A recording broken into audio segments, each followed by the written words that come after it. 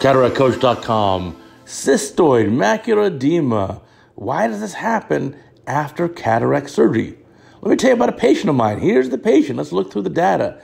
Here's a scan of the right eye showing the refraction, a little bit of hyperopia, +2. Shows the cornea, the topography, a little bit of astigmatism. Everything looks pretty routine there. I like it. Let's look at the left eye. Same thing. About a +1, 25 hyperop, a little bit of astigmatism. Topography looks clean, good ocular surface. Pupil size looks all very reasonable.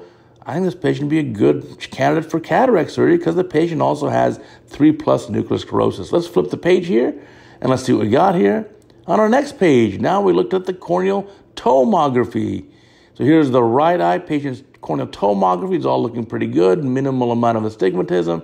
That'll be easily addressed. Normal corneal pachymetry, normal curvature, normal posterior surface of the cornea. All looks pretty good. Again, that is looking at the right eye. Let's do the same for the left eye. Here comes the left eye. Now let's flip the paper around. And for the left eye, it's going to be the same thing. Good looking scans, normal looking cornea, good pachymetry. Everything looks clean. I'm ready to do this cataract for this patient. Make this patient very happy. And so let's look at the rest of the pre-op scans, though, that we do ahead of time. And so now we also did some biometry for this patient. So here's the biometry. Both eyes are relatively the same. Typical axis in the 23 millimeter range. AC depth about 2.6, 2.8. Everything looks pretty good. Lens thickness is a little on the high side. Thick lens, 5.4 millimeters in each eye. Okay, not too unusual, but I'll take it.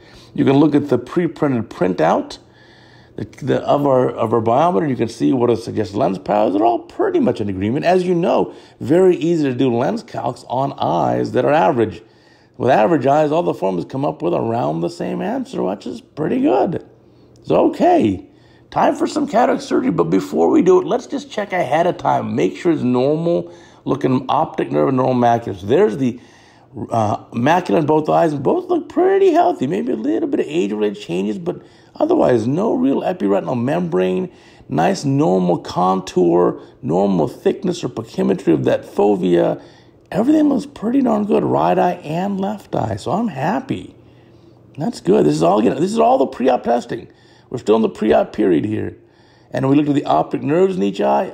Maybe a little bit of increase there on the cupping. This patient has been treated for glaucoma in the past. I can understand why. There are some glaucoma looking changes here.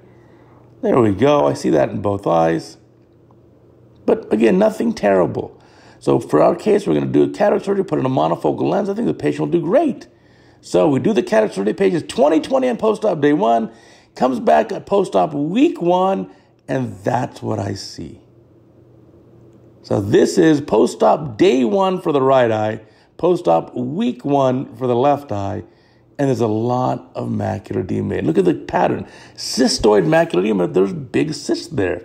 This is very common to see after cataract surgery if there are pre-existing risk factors, epi-retinal membrane, bad diabetic, other problems.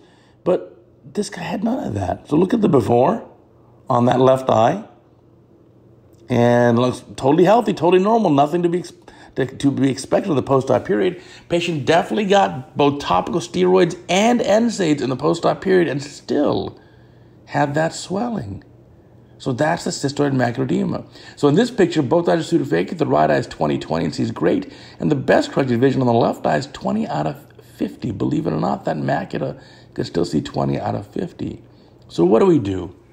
Well, there are many ways of treating this. The conservative ways initially are to use topical treatment. So use perhaps a stronger steroid like difluprednate, perhaps using it more often.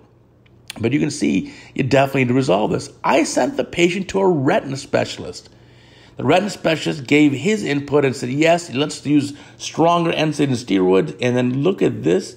After another week, that's that same left eye. The macula cleaned up real nicely and everything resolved. And so this patient had a beautiful outcome. So yes, you will get cystoid macular edema from time to time. And it can resolve. The patients will do fine. But you have to just keep in mind that this is a known complication. Can happen in even routine cases that go perfectly. It is more common in cases where there are complications, such as capsule rupture, etc. And then the other thing, it can happen if there's a pre-existing issue, cystoid macular edema, epi-retinal membrane, or if the patient had CME in the first eye, they're much more likely, even as much as 50% chance of getting CME in the second eye.